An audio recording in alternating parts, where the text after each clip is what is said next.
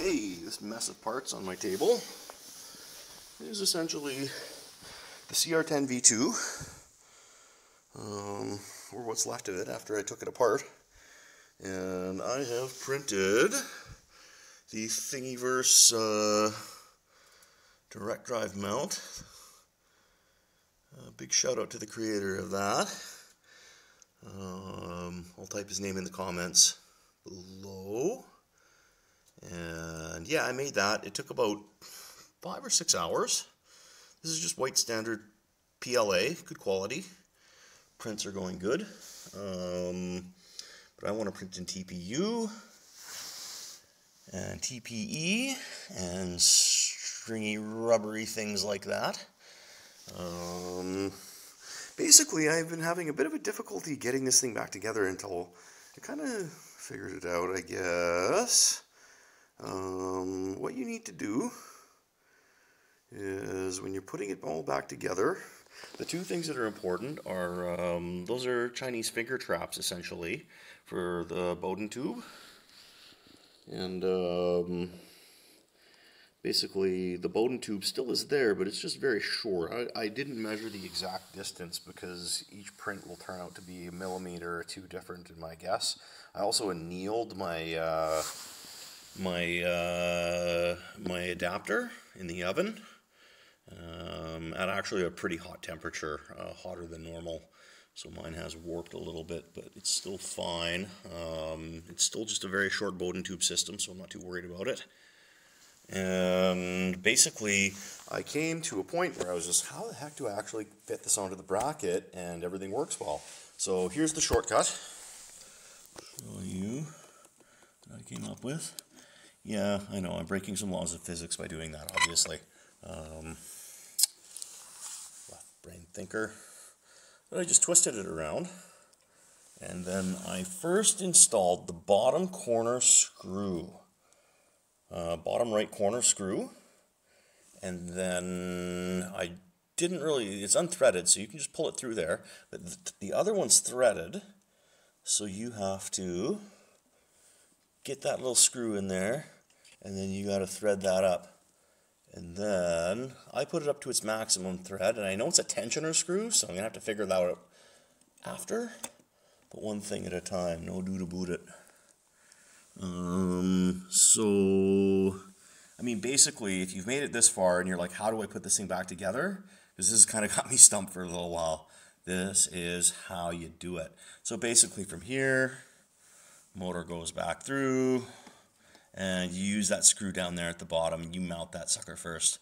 So I'm going to get back at it. And I don't have a cameraman, so you just get the tips. So it's all assembled. I'll put in the comments below the designer of the bracket. This is the CR10v2, and this is the bracket Creality should have probably designed and shipped out to its customers, but they probably just decided to wait for the community to get cheesed off and design their own, and then they'll start shipping those out eventually. If you complain, I read somewhere in a forum that if you complain, they now will actually send you something. However, it'll probably just be a 3D printed version of this. Basically, you disassemble it while it's over here. Don't be afraid. Disassemble it down to the spring and everything being apart. It's fine. You'll be able to put it back together later based on the instructions that I'm about to give you. What I would first do, the first bolt, once you've got the motor over on the bracket here and poking through, and then you take the back plate from this, and based on the instructions, and I show you how to mount the first two screws, mount that bottom right screw. The next screw that you install, there's a very specific order of installation on this, is the left mounting screw for the motor. The third one, and remember at the time when you put the third one back on, the spring and this don't have to be there and probably shouldn't be. You can put in the third screw, and then what you want to do is you want to put the spring back on, and then you want to kind of put that fourth screw. And I believe the correct order of installation is bearing, washer, and then screw.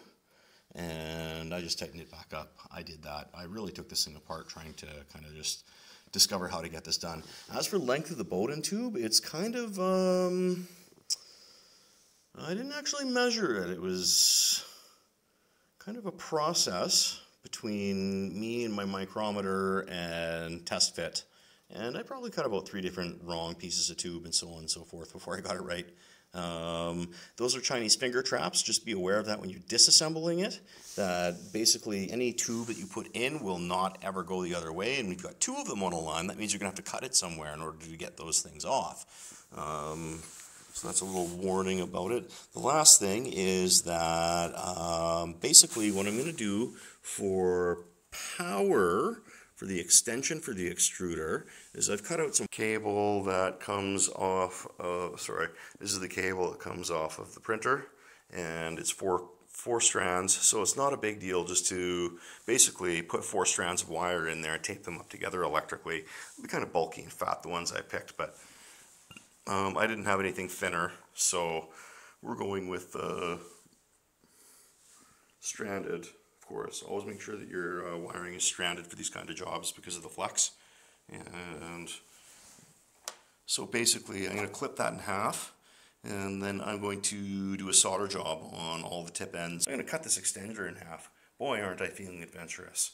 And I just basically zip tied that in there so that it doesn't hit the frame badly on each stroke. The wires are just kind of pointing to the right, facing the front. And when they go to the other extreme, well, they'll hit the limit of the wire, but as it goes, that's how she runs. And I'll just show you the wire splice that I did here. Is basically I took the stock cable, I cut it in half, and very delicately stripped all the wire ends, made contacts between copper, and I made a solder joint on 8 contact points for wires. And I took very careful precaution to make sure that all the wires lined up. So be very careful about when you cut it. I made a system pin up, pin down, so I just put the pin faces down, means that the connector hooks for each of the end are facing up. And then I proceeded to methodically solder in wires of appropriate colors. I used color tagging system as well. I have red electrical tape, so I tagged out a couple of them electrical. I put in some shrink wrap there after I was all done on both ends, and it should be good night.